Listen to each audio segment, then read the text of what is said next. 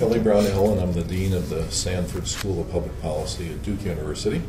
Prior to that, I was at Yale University for 23 years, and during a lot of that time I ran Center for Food Policy. All right. And I know you've done a lot of work on food addictions, and some of the topics that are covered in this class on eating disorders are things like anorexia and bulimia. Can you talk about possibly a link between food addiction and things like what people generally think about when they think of food, think of eating disorders? Well, the work on food addiction, which is coming more and more into the whole public discussion about obesity, hasn't really been discussed too much in the eating disorders field, but I think will be.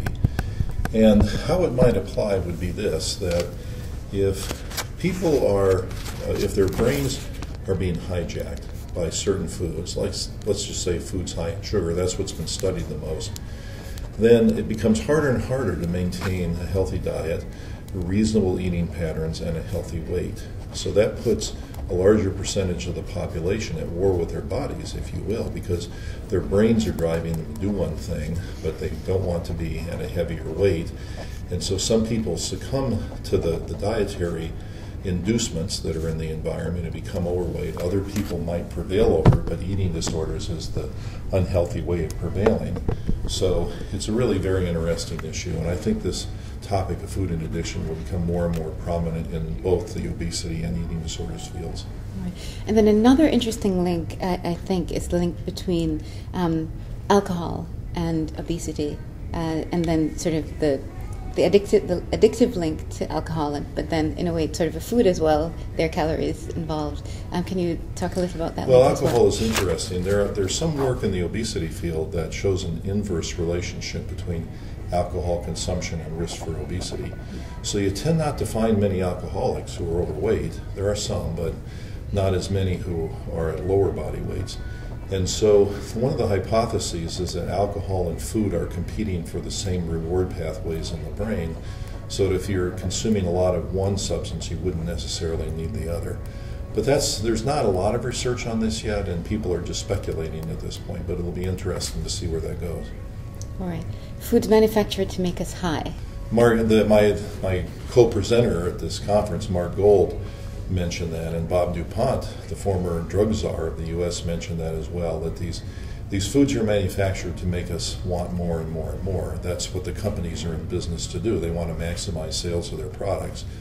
But when it gets to the point that you're thwarting the body's normal biology, and you're eating beyond the point you're feeling full, or you start eating when you're not really biologically hungry, then there are problems, and you have public health consequences from that.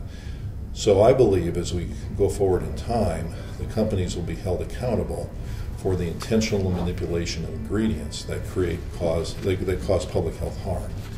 And that could end up in the courts somewhere, or could go some interesting places. But I expect that that'll become more and more part of the public discourse as we go forward.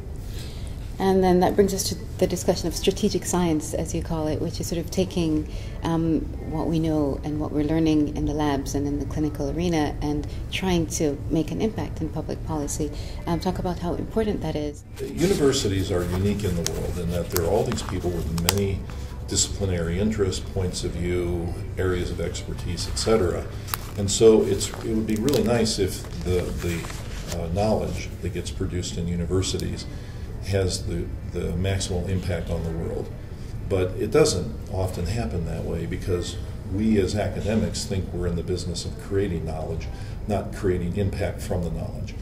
And if you go into it thinking that I want to do work that makes a difference, not just in my own field, where a few other people who care about what I do are paying attention to it, but out there into the world of policy, it leads us down some different roads in terms of what kind of studies we decide to do, what kind of legal analyses we do, etc.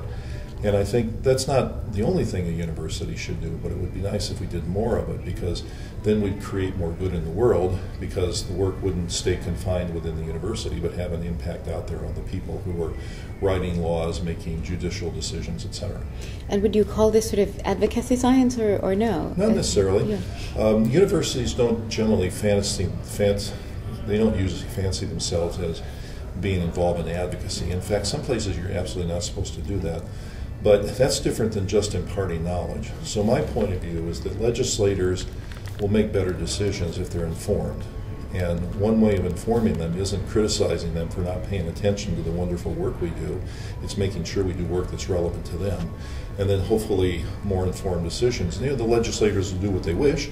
They have constituents that they have to report back to, and so it gets complicated. But it's very important, I think, that people, including legislators, be informed, and that's something we can do very well. All right. And then just one takeaway for the undergraduate students at this level, what do they need to start thinking about and doing at this level where they are? Follow your passion. You know, think about what you really get excited about in life. Think you have years and years of work experience ahead of you, so you want to do something that you're really turned on by. And so being passionate about what you do and thinking about how you can make a difference in the world will just lead to a whole set of career decisions that I think will lead people down a good road. Oh, thank you so much. My pleasure.